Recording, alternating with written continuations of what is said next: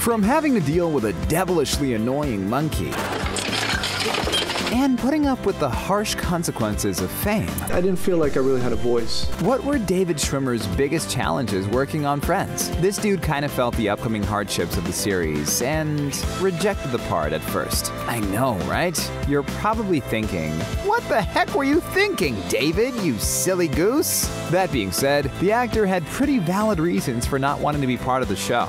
My principles! We're talking about my principles! Prior to joining Friends, he had a miserable experience working on a series called Monty, and it almost ruined acting for him completely. But what was so bad that he almost gave up a life of fame and fortune? Felt like I was not invited to play, my ideas were not interesting or listened to. David was also hesitant to commit himself to a project that would take up years of his life, and he didn't want to risk being contracted to something that made him miserable. I told my agent, I'm not doing television again. I can't sign and take that chance again because I want to have a voice. Fortunately for David's career, Marta Kaufman, Kevin Bright, and David Crane weren't willing to let him go without a fight. Hit me!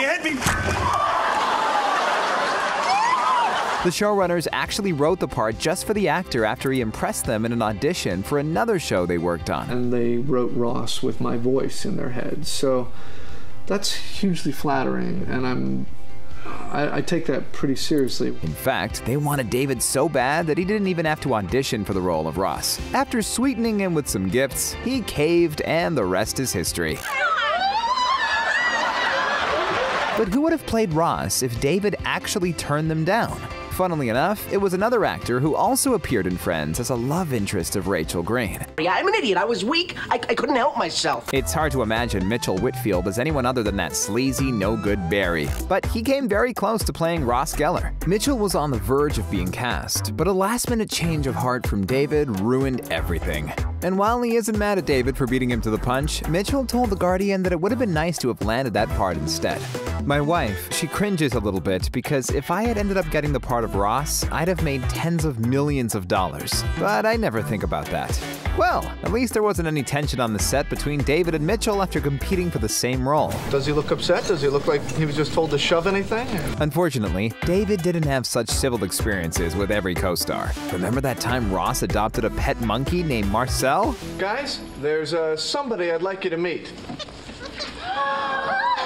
That would be Marcel. Ross loved that little rascal with all his heart. But the same can't be said for David Schwimmer and his primate co-star. Or should I say, co-stars? Because Marcel was actually played by two different monkey actors, which is a fun fact you might not have known. Anyway, it turns out that David found working with the animals to be super stressful, because the little balls of fur had a tendency to mess up the scenes they were in.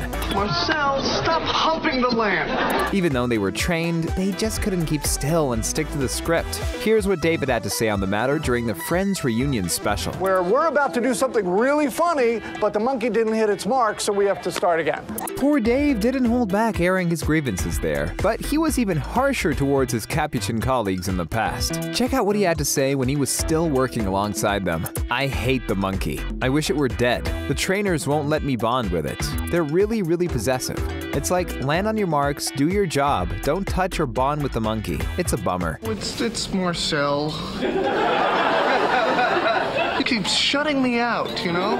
He's walking around all the time, dragging his hands. There I thought monkeys were bananas, but it seems that David Schwimmer was even more so while working with the adorable creatures. They really drove him over the edge. Why? Why do bad things happen to good people? And with that revelation, we can say goodbye to our fond memories of one of the most emotional scenes in Friends' mushy history.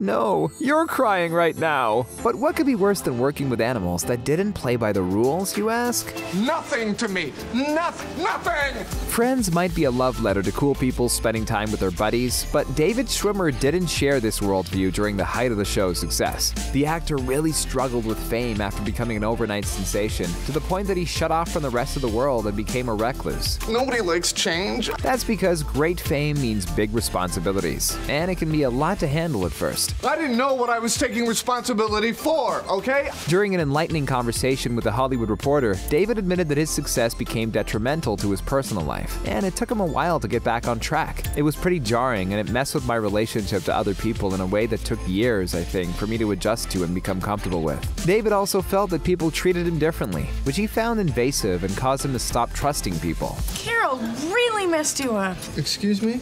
Yeah, she turned you into this untrusting, crazy, jealous sycophant. However, while David found it hard to let people get close to him, he was a great buddy to his co-stars. During the early years of Friends, he was expected to be the breakout star, which meant that he earned a little bit more than his peers. Guess I just never think of money as an issue. But good old David felt that his colleagues deserved the same pay, and that they'd have more negotiating powers if they were all on the same page when it came to business matters. Absolutely, equal pay. No one's any more valuable than anyone else. So he took a pay cut to make sure that the moolah was split between the Central Perk gang evenly. That's what led to each of them eventually earning over $1 freaking million per episode. Don't believe us? Well, check out what Matt LeBlanc had to say about David's generosity. He initiated the idea that if we all stick together, nobody can rattle us, and it worked out really good. The Friends cast certainly made some tasty cheddar and had looked out for each other. But does David have any regrets from working on the show? Especially considering that it's forever made him synonymous with one character. I think there was a time that it really irked me, but I guess I'm not anymore. Life's too short. David has a positive outlook for sure, but he would have changed some things. Grab a box of tissues, people, because David's biggest regret is pretty heartbreaking.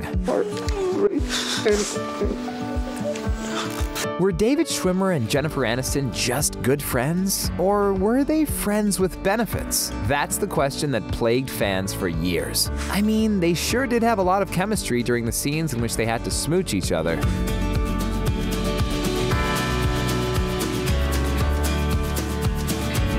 But were they really acting? The first season, I had a major crush on Jen. I think we both. So the pair really did have the hots for each other. So why didn't it work out between them? It was like two ships passing because one of us was always in a relationship. So, and we never crossed that boundary. It wasn't all bad, though. Bullshit. Like the true professionals they are, they managed to take those deep-rooted feelings and turn them into compelling television. And if they did hook up, who's to say that it would have worked out? If it didn't, then working together could have been awkward. But that didn't stop them from getting close on the set sometimes. Like there were moments we would like cuddle on a couch we would spoon or and something. fall asleep We on would the just couch.